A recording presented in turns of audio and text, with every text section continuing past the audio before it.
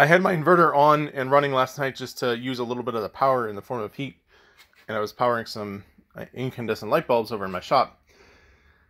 And I wake up this morning and I check the voltage, and it's at 14.4 volts, or 12.4, which is like the resting rate there, which is what it recovers to after shutting off at the kill point, which I set at 12 volts. And I look at this, and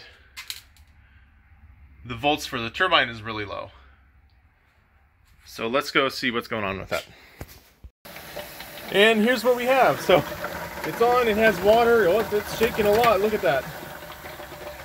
My 3D printed nozzle blew off. So I'm going to shut off the high pressure because I don't know if there's anything bad with the spoons in there, and then I'm going to shut off the free-flowing one there. And then I'm going to step in here and I'm going to tilt this up and look at it to make sure that it's not... Okay. See that broke off there. All of the spoons look okay. So I'm just going to turn it on with that brass nozzle.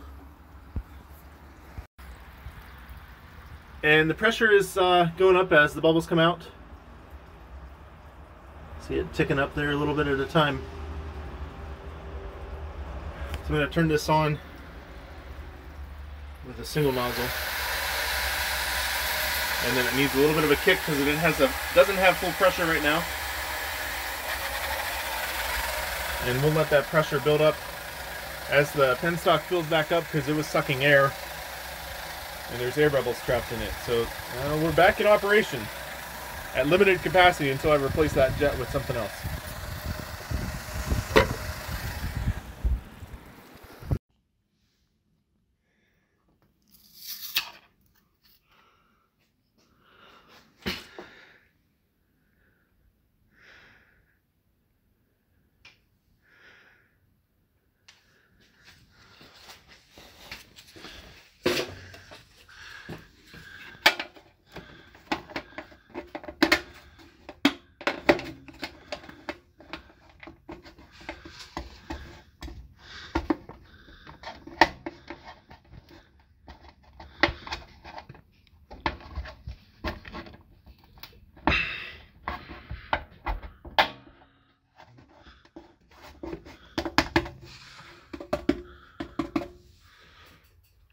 Okay, I have a slight problem here,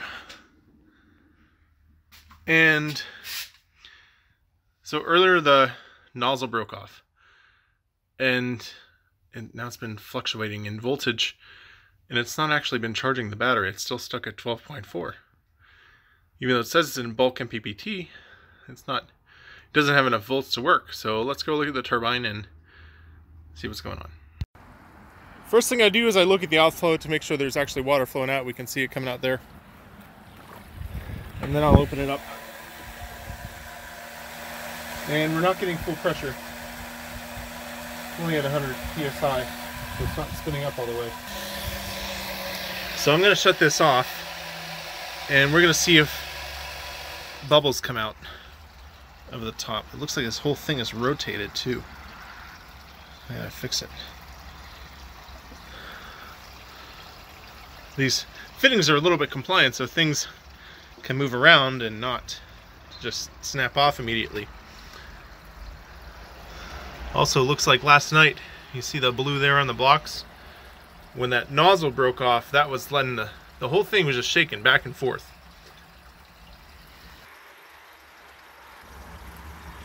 It's moving a little bit. Those are bubbles coming out of the top of the pipe. It's a weird case where there's enough flow to keep the bubble down. Normally there's not enough flow so the bubbles float up, or there's too much flow so the bubbles float down. But in this case, the bubbles are just kind of stagnant and caught in the middle. And I presume that's near the top of the system. You see it's filling up pretty quick. We have plenty of water.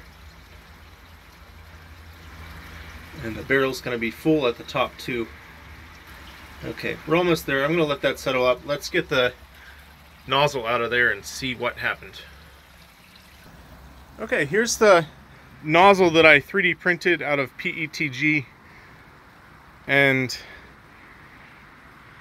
it's not really a failure at layer lines. I mean, it sort of is. Most 3D prints do fail at layer lines, but not completely. So it's pretty good bonding. And here's the other side of it. So you can see it's actually kind of shiny in there too. And I did drill out the tip with a tapered drill bit a little bit. You can kind of see that at the tip right there. So if I do this again, I just know that I need to increase the thickness of the wall there and maybe add a radius down at the bottom, because I think it might have failed where the flat surface here met the threads. And that's what is called a stress riser with a sharp corner. So, whoops, there it goes. This is the nozzle that I'm going to replace it with. We had a lot of rain, so I know the spring is flowing really well. So I'm going to put this one in place of that nozzle, and that nozzle is going to be now the small nozzle that goes to this extra one after the 90. Okay, I'm just checking the jet alignment here, and it's a little bit difficult for the phone to focus on like I can. And we can, well, let me move my foot a little bit so I'm more comfortable.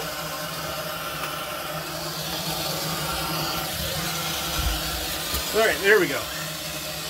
You can see that there's water shooting off away from it.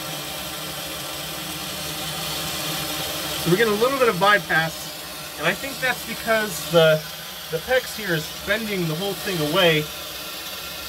See if I flex it, it changes a little bit. So let's shut that one off, and we'll try the other one too, this one here.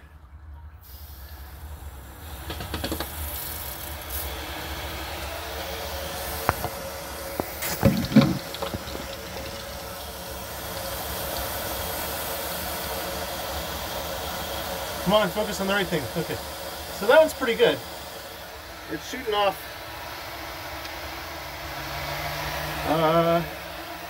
It's hard to tell if it's just one stream or two.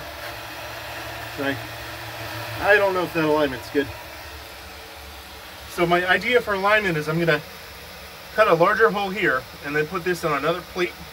And the plate that I'm going to have is going to be slotted in one direction, and the mount is going to be slotted in the other direction. And then we have adjuster bolts on it that can move the plate up and down, left and right, to fix the jet alignment. I'm also going to, at least for this temporary version, I'm going to put in the corner braces for PEX that makes it a sharp 90, so that'll remove the stress of the PEX being bent on this. So that should fix a lot of the problems. Make sure those guys are not touching or close to each other. Make sure these wires here are not touching the rotor. There's a good gap there. And then I'm going to turn on the big jet here. It should work really well.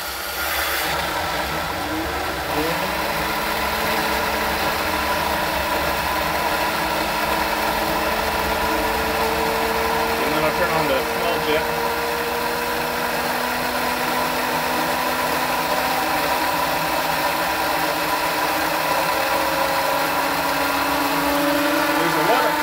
Splashing back there.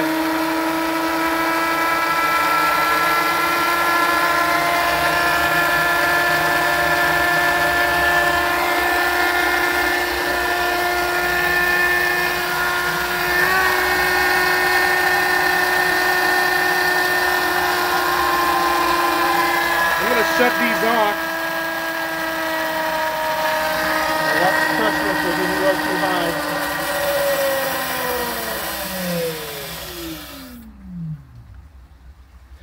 So I shut those off so that I can get out of here without risk of electrocution or dismemberment by a giant spinning fan blade. Because I don't trust myself sometimes. Also, I had on the bottom of it rubber, like window seal stuff. But I think last night when the nozzle blew off, it filled the housing too much with water, and that kind of dislodged the foam there. Because we know how much force there is in that 3/4 for sure. All right, so I'm going to turn these back on. We'll go back inside and look at and see what it's doing.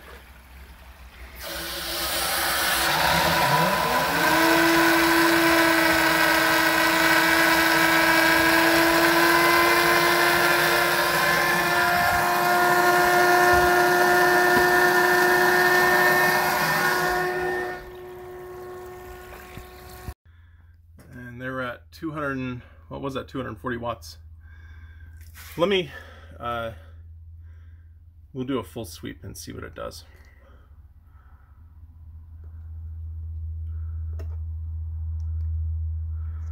All right, so that'll let it go open circuit. Our open circuit is going really high. This is only 200 volt midnight controller, so yeah. All right, let's turn this back on. Mode on.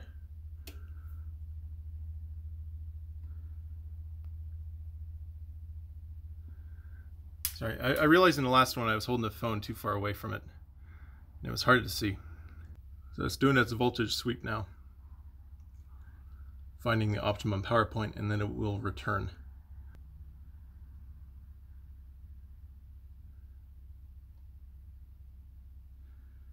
And the batteries are full.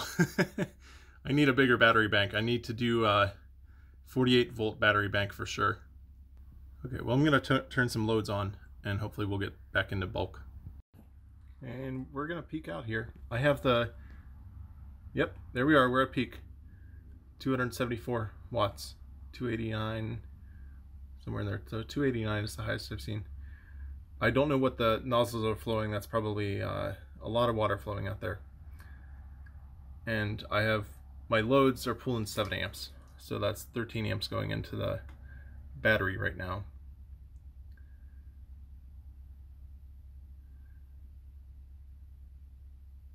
Amp limit. Yeah.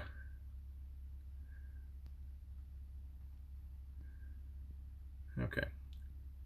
So the volts coming in here increasing even more with additional water shows that there's just a lot of friction out there.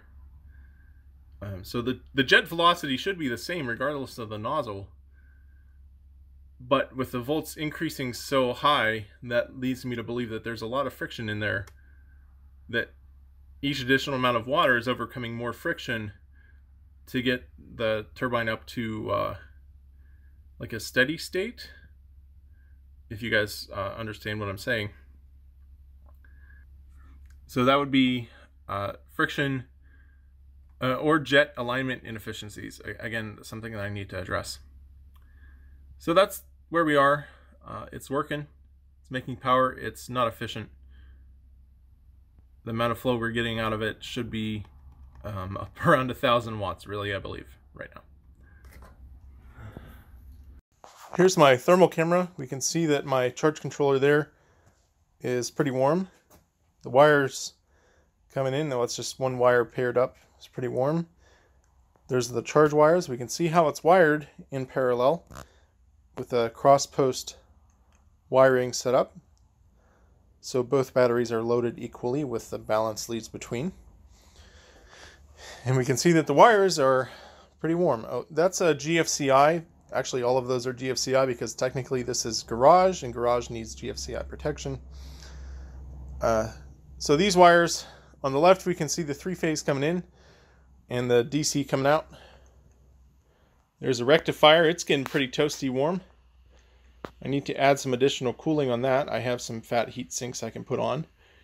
And then there's the charge controller itself, the Midnight Classic.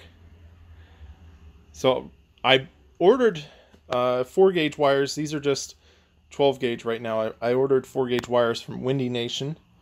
I'll put a link in the description to the ones that I got specifically.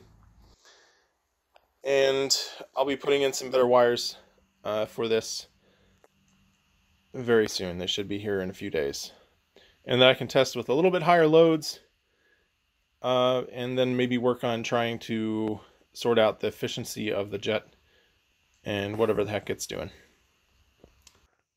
And here are the 4 lights I have putting heat into the shop. I have 2 incandescents in the middle and 2 LED bulbs. Just heating my shop because it's winter and we have to do something with the energy we're not yet quite set up to harness.